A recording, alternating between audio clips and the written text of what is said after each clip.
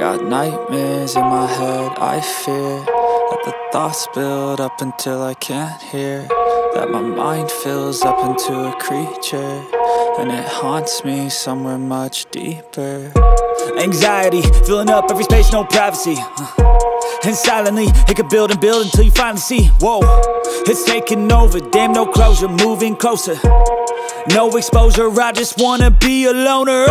Some can't stay sober, looking over all their shoulders, like moving boulders just to get out of the home. It sucks, I've had enough, I don't wanna feel the stuck under the rug, all my problems that I shove. I got nightmares in my head, I fear that the thoughts build up until I can't hear, that my mind fills up into a creature, and it haunts me somewhere much deeper. I got nightmares in my head, I fear that the thoughts build up until I can't hear, that my mind fills up into a creature, and it haunts me somewhere much deeper. I've been feeling weird, I can't seem to focus good enough, nothing's really clear, sometimes it could be a little tough. I just need to feel like the end's in sight for me, but let's be really real, anxiety can foggy all this stuff. I've been feeling weird, I can't seem to focus good enough, nothing's really clear, sometimes it could be a little tough. I just need to feel like the end's in sight for me, but let's be really real, anxiety can foggy all this stuff.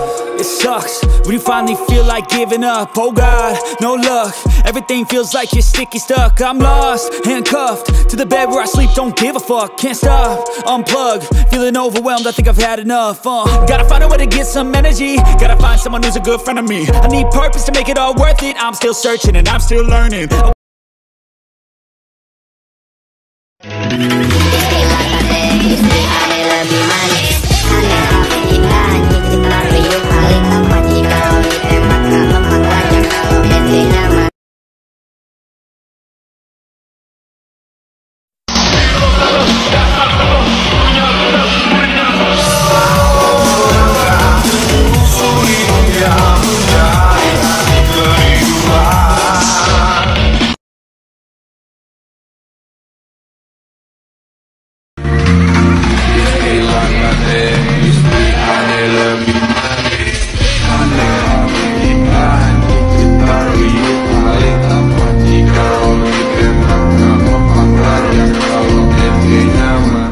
Jika cinta masih memandang fisik, sama ikan aja karena dia benar fisiknya. Fisik.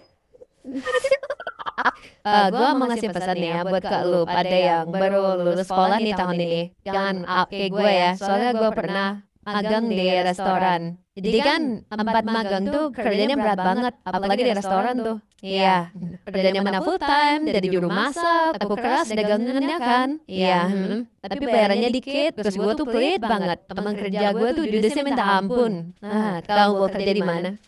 Di mana? Krusty Krab. Foto. Bodoh, Per. Gue ngerti, tapi baik. Kenapa adalah, Per?